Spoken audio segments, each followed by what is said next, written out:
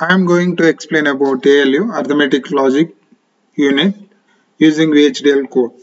If you want to get my future videos, subscribe my channel. Coming to the ALU, it will gives both logical and arithmetic operations.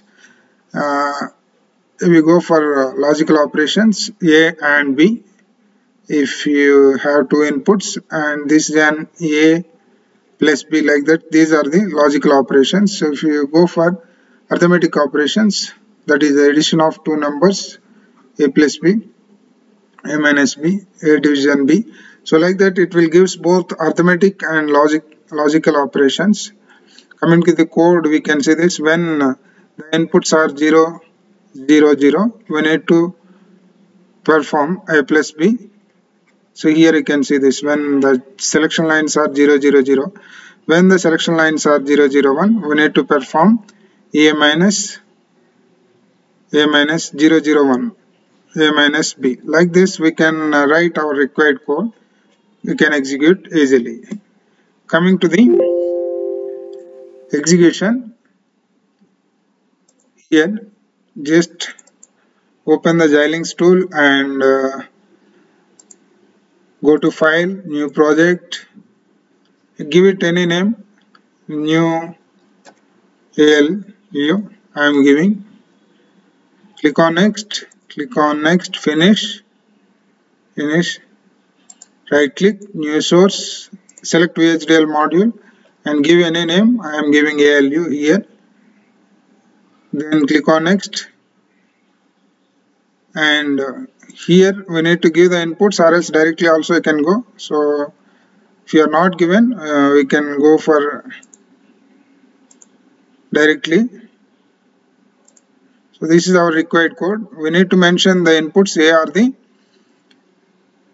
and B are the inputs, and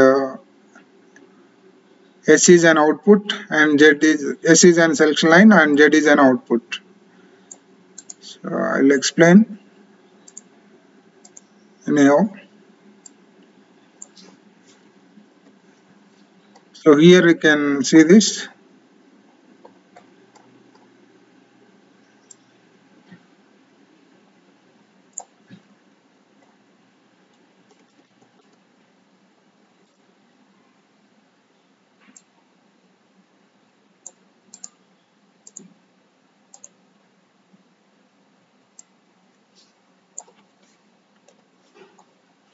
So here you can see this: S is an input 2 down to 0 selection lines, and A and B are the inputs 3 down to 0. There are 4-bit inputs, and Z is an output.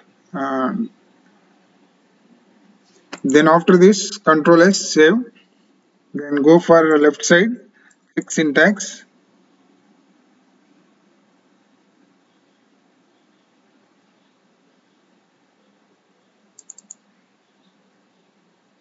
Then we need to go for RTL schematic.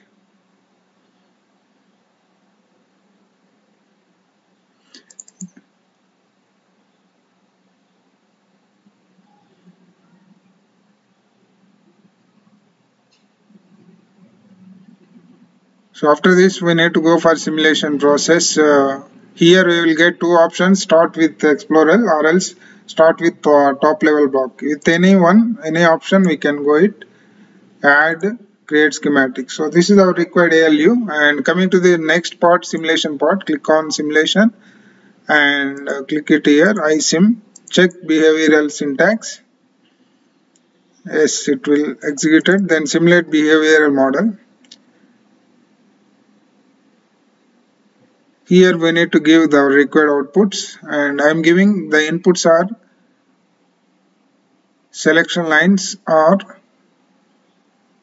I am giving the inputs force constants 0, 0, 0, 0, 1. So this is 1.